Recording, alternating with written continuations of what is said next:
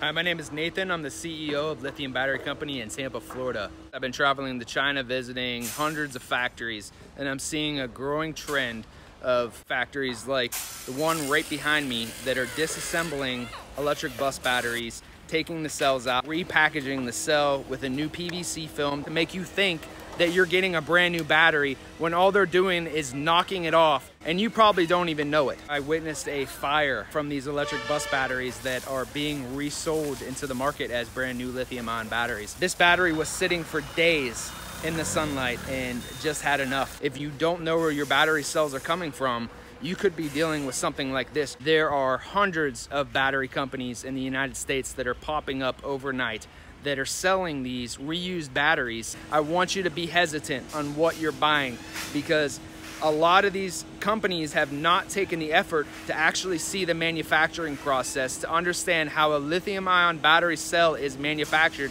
and the abuses it takes whenever it is used and reused. We manufacture our battery cells from start to finish. They're 100% brand new. Bottom line is that you don't know what kind of quality you're gonna get from any other company besides a lithium battery company. We wanna make lithium-ion batteries great again. Instead of this. This is a joke.